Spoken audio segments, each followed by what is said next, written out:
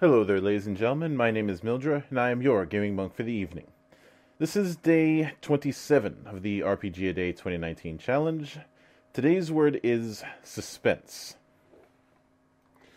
Now, a few days ago I had talked about horror RPGs, so bringing that back up now would seem a bit, ill-fitting. So instead, I'd like to talk about games that set up a atmosphere of that kind of dread, without actively being horror games.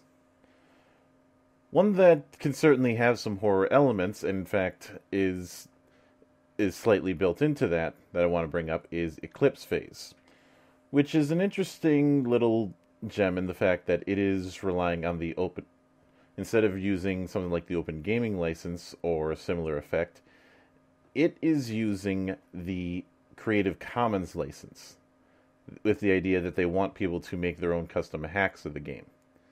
It's certainly a unique approach. Eclipse Phase is a transhumanist horror game, and while I said I was going to dial back on horror, the horror in Eclipse Phase is not the outright creature features that you would see in, say, Chill. Not that there's anything wrong with Chill, that is. It's more that the horror is either subdued or bizarre.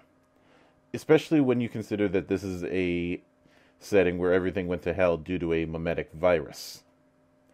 Now, I have not looked deeply into 2nd edition yet. In fact, I'm not sure if it's even out yet. But I've had a lot of fond memories when it comes to 1st edition, especially regarding how it handles gate crashing. But the thing about Eclipse Phase's style of scary is that it puts a lot more emphasis on the atmosphere of unease instead of on how horrifying the monster is. Although there's plenty of monsters that are going to be plenty horrifying in the game. And like I said with the whole mimetic virus thing, a lot of the encounters can have a more esoteric approach. Especially since once things go wrong, you may not end up surviving and have to go into a new sleeve. Because that's the other thing that it likes to do, is the idea that you're uploading consciousness into one or several bodies, and when one dies, you just go to the next backup. And you will die. Horribly.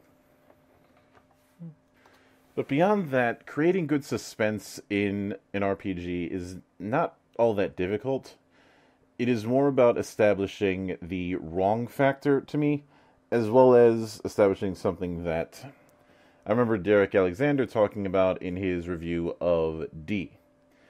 The idea that you are in a place that you don't want to be, that you know you shouldn't be, and yet you're going in there anyways. That kind of atmosphere, which increases the tension, is going to be alleviated once the monster actually reveals itself. Or at least reveals itself partially. Then, of course, you have the rising and falling, but it's the keeping of that rising and falling that is always going to be the tricky part. And for me personally, it's the reason I haven't run a whole lot of horror games, because I have a bunch of players who are very riffable and very snarky. So it would be tricky to handle that kind of tension consistently. I can certainly do it, I just have to do it with a different approach.